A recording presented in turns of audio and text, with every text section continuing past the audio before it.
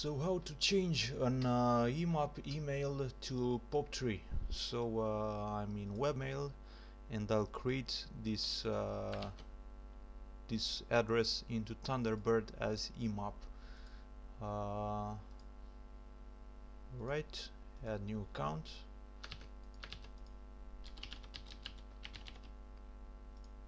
Continue, and by default Thunderbird will set it IMAP. So I have it here.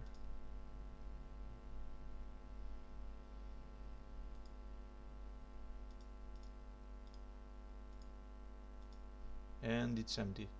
Alright, so let's make a test email.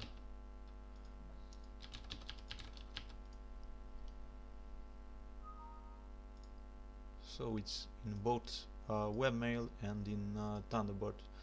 Alright, so now I'll go to options, account settings, server settings, and check for this path here. Copy it and open it in Windows Explorer.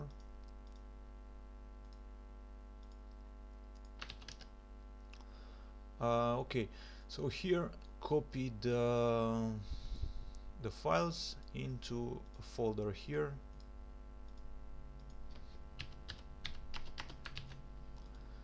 So we have it here as a backup.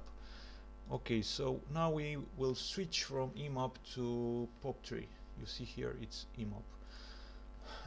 So go again to options, account settings, and with the account selected here, delete account. This is in Romania, but it's the same in English.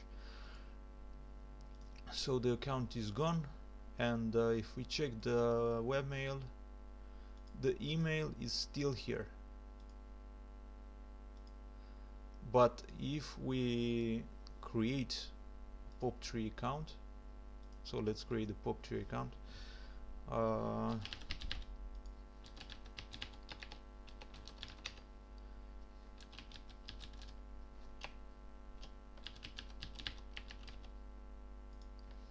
Continue and POP3 instead of IMAP. Test again. Ready and OK. Alright,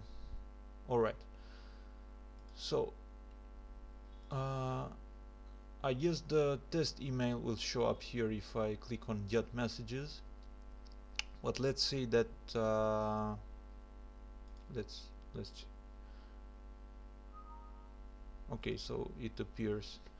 So it wasn't deleted from the webmail as you deleted the IMAP account.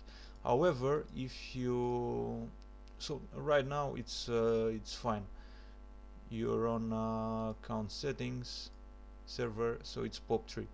So yeah, this is how to switch. And if let's say the emails would disappeared from the webmail, it should not have appeared here in the Thunderbird.